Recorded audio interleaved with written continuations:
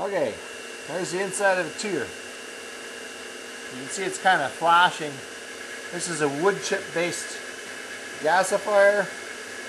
This is a heating only gasifier. This is not an engine gasifier, but the principles are exactly the same.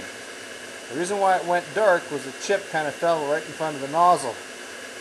What this is a pipe cap, piece of stove glass that's been cut and drilled a hole in the back of the pipe cap, and used some of that red silicone to place the stove glass inside.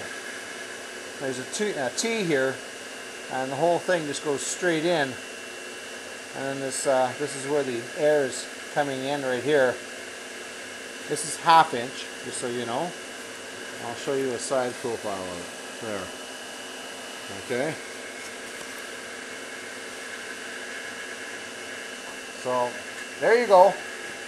There's a nozzle, cold air inlet, not warm, and no problems at all. This is a beautiful gasifier actually, even though it's a test rig. It works absolutely awesome.